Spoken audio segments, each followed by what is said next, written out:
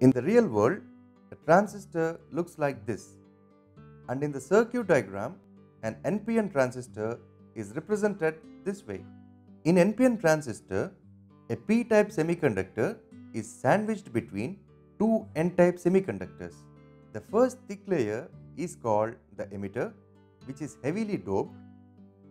The second thin layer is lightly doped, and the third layer is the collector.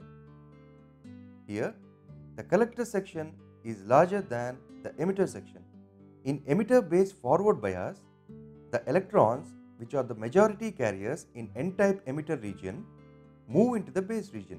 This current is called emitter current IE. Out of the larger number of electrons, 2% combine with the few holes in the base, causing a small base current IB. The other 98% of the electrons cross over the collector-base junction and enter the collector region, and they are attracted by the positive of the power supply VCC. This current is referred to as IC. To study the characteristics, let us connect the NPN transistor in the circuit. For input characteristics for different constant collector voltage, we notice the corresponding change in the base voltage and base current IB. For output characteristics for different constant base current IB, we notice the corresponding changes in the collector current IC and the collector voltage VC.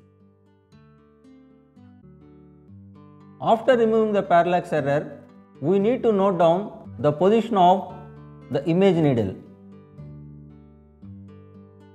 Here, as you can see, the position of the image needle is at 100.5 centimeters.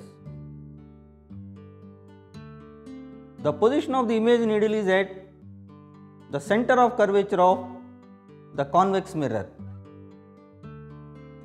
The distance between the convex mirror to the image needle gives the radius of curvature of the convex mirror.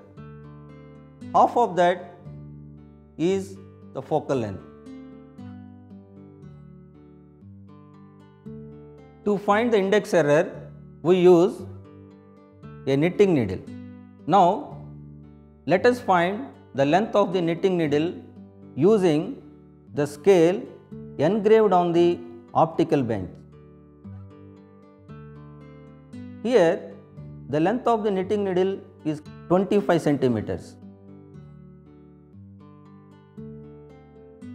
Now, we adjust the knitting needle such that one end of the knitting needle touches the pole of the mirror and the other end of the knitting needle touches the tip of the image needle. As the length of the knitting needle is 25 centimeter, the actual distance between the pole of the mirror and the tip of the image needle is 25 centimeters, whereas the distance between the two index marks on the uprights is 25.5 centimeters. Therefore, the observed measurement is 0.5 centimeter more than the actual measurement. Therefore, we need to subtract 0.5 centimeters from the observed measurement to get the correct measurement.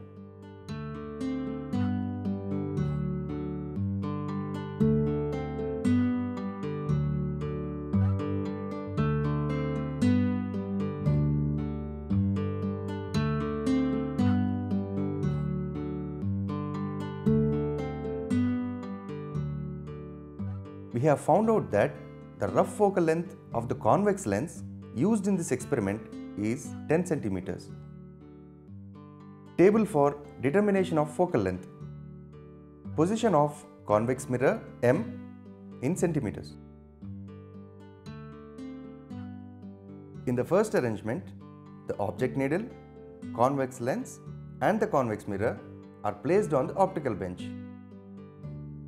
The inverted image of the object needle was observed on the object needle when the convex mirror was at a position of 54.6 centimeters.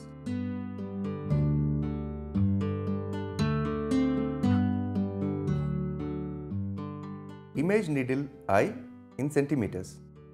In the second arrangement, the convex mirror is removed and the image needle is placed on the optical bench.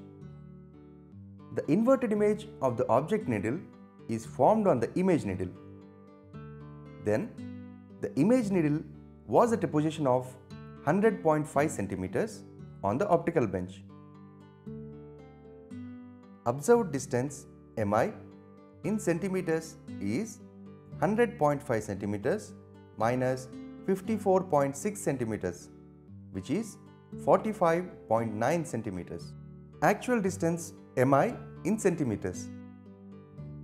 Actual distance mi in centimeters is equal to observed distance mi in centimeters plus index correction.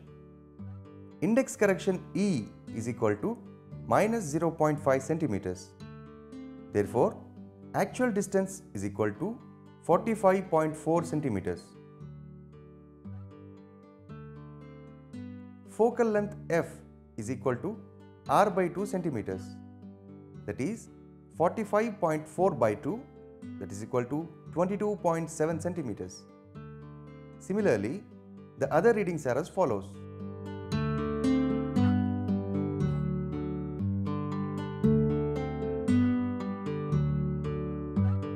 Mean focal length of the convex mirror is 68.2 by 3, which is 22.73 centimeters.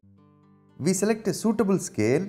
On x-axis, 1 centimeter is equal to 5 degree. On y-axis, 1 centimeter is equal to 5 degree. And origin is 30 degree, 30 degree. Now, let us plot the points on the graph. For x is equal to 35 degree, y is equal to 46 degree. X 40 degrees, y 42 degrees. X 45 degrees, y 40 degrees. X 50 degrees, y 38 degrees.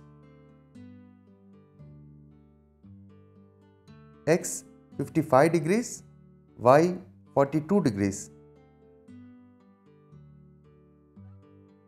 X 60 degrees, y 45 degrees. After plotting all the points on the graph, we need to join all the points using a free hand such that the line passes through the maximum number of points. Now, the lowest point on the line is identified and a perpendicular is drawn on the y-axis. The y-coordinates gives the value of angle of minimum deviation dm. Here, the angle of minimum deviation is 39 degrees.